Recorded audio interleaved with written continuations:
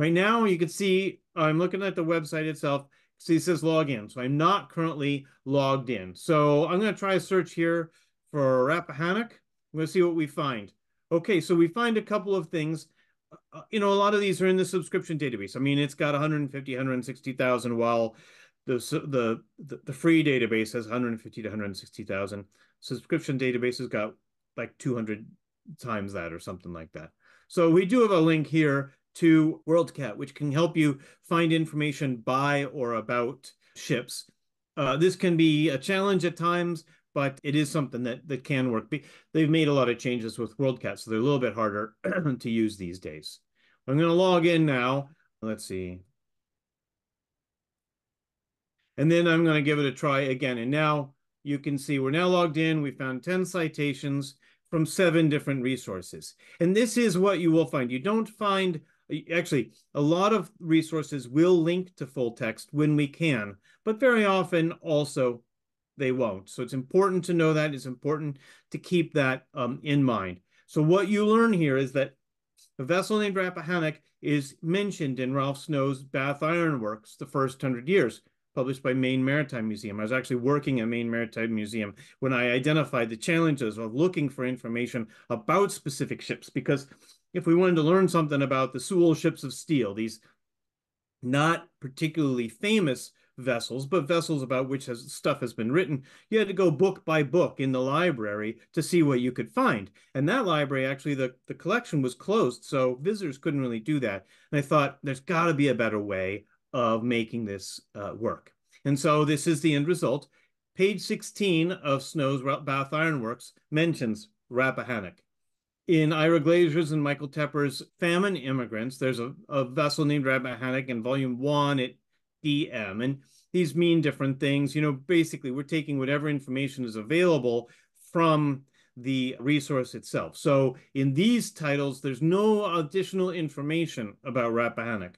If you look at this one from the Transatlantic Slave Trade Database online, there was a vessel named Rappahannock, Captain Clark, 220 tons, 8 guns, and this one is a hot link, so we can follow a link to that and see where it takes us. And this takes us to a specific voyage of this particular Rappahannock with information that has been collected in slavevoyages.org. This directory, this incredible collection of resources that's trying to track the movement of enslaved people throughout across the Atlantic, transatlantic specifically. Here's another entry from the Great Lakes Vessel Online. This one, it says it has an illustration. Let's see if that's true. I didn't check, so we'll see. Okay, it looks like in this case, I have to research. I have to search again. Sometimes that happens. Sometimes it happens because the format has been redone or because you just can't set that up in advance. But I just repeated the search, and here we find an image of Rappahannock and information about this particular vessel, 308 tons. And I think we'd seen some of that information. Well, we found a propeller 1895 with its official number. And then here's a couple of other Rappahannocks in Mystic Seaport's ship register database. And it takes us directly to that page. It's a little bit tough to see here. Let's see if I can go in a little bit. Rappahannock, Captain Russell, and there's various information here. In this particular case, so this is a great example of all the different kinds of things that you find in the database. This was an annual directory, this one from 1865. Okay, and it just says, it's like a phone book for ships, basically. That entry we saw about the transit from the transatlantic slave trade was talking about a specific voyage of that particular vessel. Great Lakes Vessels Index online index was looking at a particular vessel with some information about it and its history. And other entries, such as this entry from Bunting's Sea Struck, mentions Rappahannock, that is a ship, and is mentioned on page 226. Now, we don't know a whole lot about what it says on that page, but we know that it may be worth finding and tracking down. And that's the most important thing to me, like learning that this citation exists, that this mention exists, is so incredibly valuable, and I think makes a big difference in making it possible for people to search for information.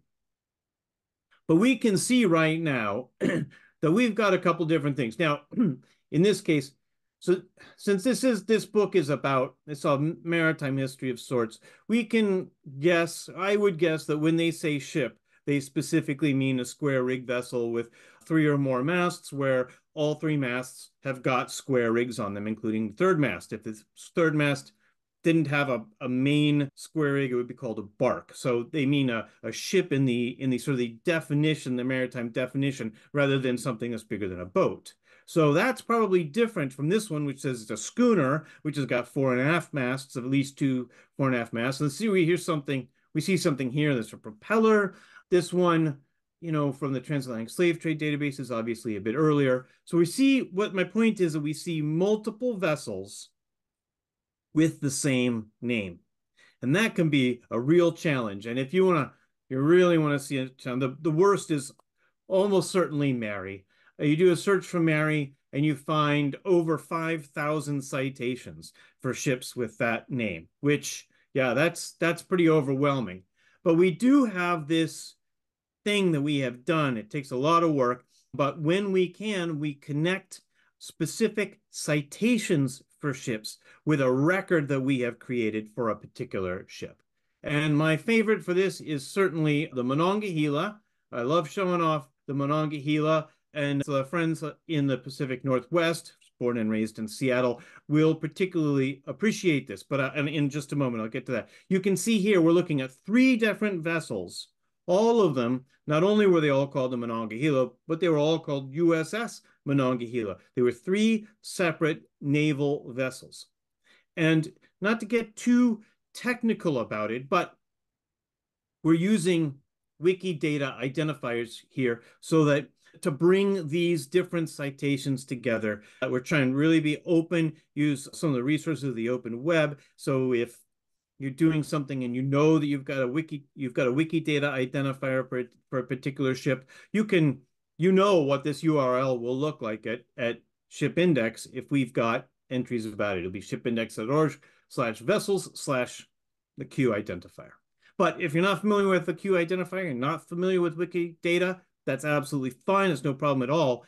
I just want to be clear that we're talking about a specific hull, basically. This specific ship named the Monongahela, this replenishment oiler, which had the pennant number AO-178 when it was in the United States Navy, entered in 1981. It may still be in there. So here's a book by Paul Silverstone called The Navy of the Nuclear Age, 1947 to 2007, and it mentions the Monongahela on page 216. So now you know, oh, well, let's go track down Silverstone's book and see what we can find. And I want to highlight here something that we've done here, because we've done, whenever we can do this, we make corrections to the information that is being imported into the database. This was an entry from WorldCat that spelled out Monongahela, and we could see immediately that that was incorrect. So we've fixed it so that it shares the right name, but we also kept the old one just in case I was totally wrong about it and it really was the Monongahela, and we want to go back and fix that, or you know more than I do, and you can find it under that name as well. But of course, my favorite Monongahela is this one. Actually, the Monongahela is not the USA one, but I'm going to show you some other information.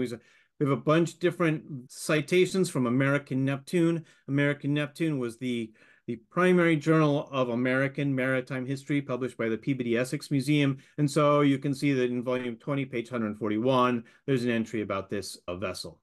I think, if I'm not mistaken, the Monongahela that I particularly am a fan of is this one. You'll see mentions in the Sea Chest, the Journal of the Puget Sound Maritime Historical Society.